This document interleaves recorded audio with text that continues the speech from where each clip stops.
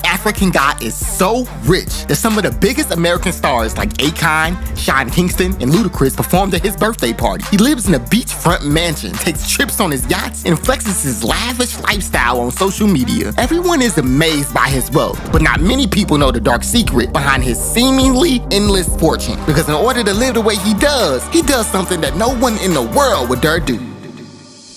This is Teodorin Nguema, and he was born in Equatorial Guinea. Since the day he was born, life treated him very well. His father wanted the best for him, so much so that he was sent to study in one of the top private schools in France and this university in Malibu. But he didn't live in a regular student dorm. Nah, he lived in this ultra-luxurious hotel where he was treated like a king. And you might be wondering where all his wealth comes from. Well, he is the son of Equatorial Guinea's president. But don't jump to conclusions yet, because it turns out that not even the salary of his father can pay for his insane lifestyle. And here's his dark secret. Equatorial Guinea is the third largest oil producing country in Africa and receives huge sums of money for it. But here's the thing, the huge chunk of that money doesn't really go to the people of that country. Instead, it funds Teodorin's expensive lifestyle. Meanwhile, the people in this country live in terrible conditions. Many of them don't have electricity or clean drinking water in their homes. And when you take a shower, you need to use buckets. The actual shower doesn't work.